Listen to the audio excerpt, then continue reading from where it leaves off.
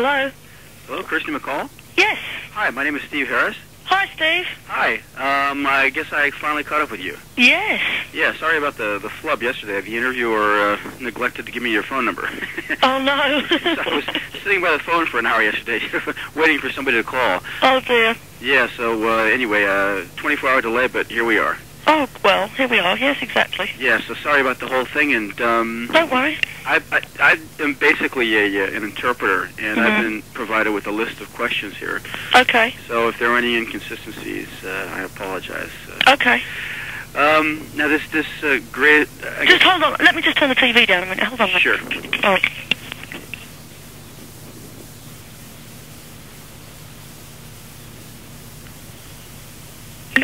That's it. Right, I'm all yours. Okay. This is I guess a greatest hits album or a best of Kirsty MacColl album that just released. How exactly did this happen? What sort of circumstances leaded up to this release? Well, it was basically I got a chance to be in charge of it, because normally once you had things released, you don't really own the rights anymore, and the record companies can do what they like. But because I've been with a lot of different labels, Virgin in England offered to license a lot of the old tracks that were on different labels onto this one project. But basically, I got to choose all the tracks that went on it, and it seemed about a good time to do it, because it was sort of marking 15 years worth of my work. Oh, I see. What exactly is the mark there? I mean, what was your first single or first song? The first single I had out was called "They Don't Know." Oh, the one that Tracy Ullman eventually. Yeah, and I had that out in '79. And then I recorded a couple of new songs for this album as well. There's a song called "Caroline," which is a new song. And also, I did a duet with Evan Dando from the Lemonheads on "Perfect Day," which is a Lou Reed song. And those two are new tracks for it. I see. The interviewer was wondering, after 15 years, I guess this gives you a chance to sort of look back over your career. What do you have to say about that? Well, I think the songs stand up pretty well, because I was never incredibly... I never belonged to a particular kind of fashion. It wasn't like, oh yes, I was a new romantic or something. Do you know what I mean? I think because I didn't really jump on any bandwagons, that there's a sort of consistency of quality of songwriting, and I don't think it sounds too dated, even the early stuff.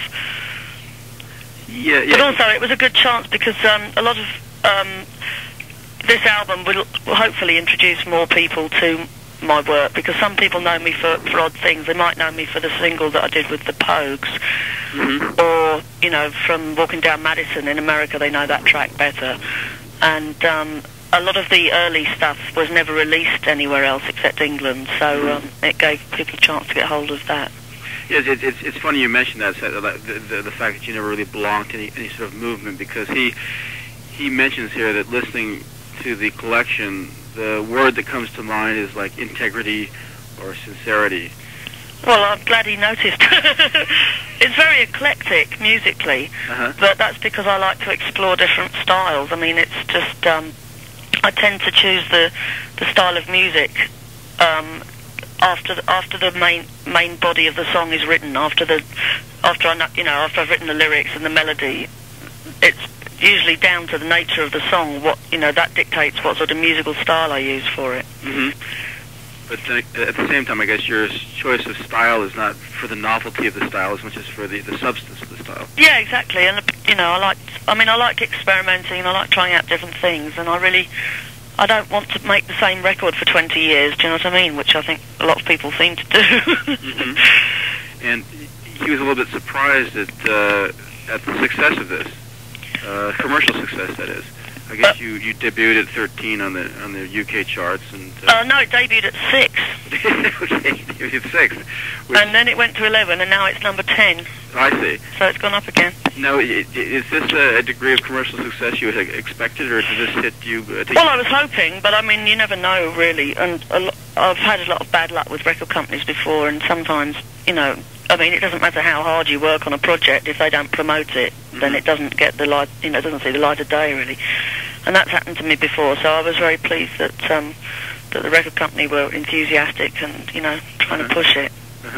Here's one of those sort of awkward questions, because I guess it asks that you analyze your own talents or your own allure, as it were, because in the album, I guess, there are various praises sung by people like Johnny Marr and David Byrne and Billy Bragg, Shane MacGowan, etc. about you. What exactly do they find appealing about a Kirsty MacColl? Well, I don't know if they all find the same things appealing, but presumably most of them like my voice because they've asked me to sing on their records. I think, really, with my voice, I mean, the thing that I'm pleased about is that it's fairly unique. I don't think anybody else sounds like me. And obviously some people can't stand it for that reason, and other people think it's good, you know, but those particular people all seem to like it. So that's quite flattering, really, I suppose. It's a pretty stellar lineup, though. I guess are there more out there that we should know about who have not exactly lent their voice to this particular album? I mean, there's also Morrissey and Bono as well, I'm given to understand. Yeah, but they're all on the sleeve notes. I mean, do they have those in Japan? I guess so, yeah. Well, he mentioned these names here. So. Yeah. But are there other artists that have shown a desire to work with you? Well, I've worked with lots and lots of different people, but I mean, the list is a bit...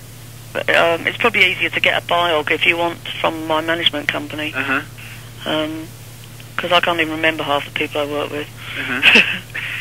But can you find like a consistent thread throughout the artists who have wanted to work with you? Do they all share something in common, you think, or they all come from... Well, no, the ones that I've actually ended up working with have all been people that I admire, you know. I mean, it's a mutual thing. I mean, you know, I was a big Smiths fan before I was asked to sing on any Smiths records, and then I got a card from Morrissey and got to meet him and Johnny, and they asked me to sing on a couple of things they did. And you know, it was obviously, you know, it's a thrill because I was a big fan. But I mean, you know, I've been lucky with the people who've kind of shown an interest in working with me, so it was good, you know. Well, that's a rather fortunate coincidence that you mentioned that, because the interviewer thought that was one of the best things you ever did, the work with Johnny Marr, he says here. Oh, right. Well, I've also, yeah, I mean, I've written a lot of stuff over the last sort of 3 albums. I've written quite a bit with Johnny, but, you know, I originally sort of sang on the Smith stuff, and then I sang on some Morrissey stuff, and so I've known them for quite a long time, and we're friends, you know. Just out of curiosity, you know what Johnny Marr is up to right now? I'm not 100% sure. I spoke to him a couple of months ago, but I'm writing a track with him, so we might do some more stuff together. So he's still plugging along then in his own way. Yeah. The interviewer here says that I guess you have sort of turned your back on the idea of being a pop star, or you know, crass materialism in pop music.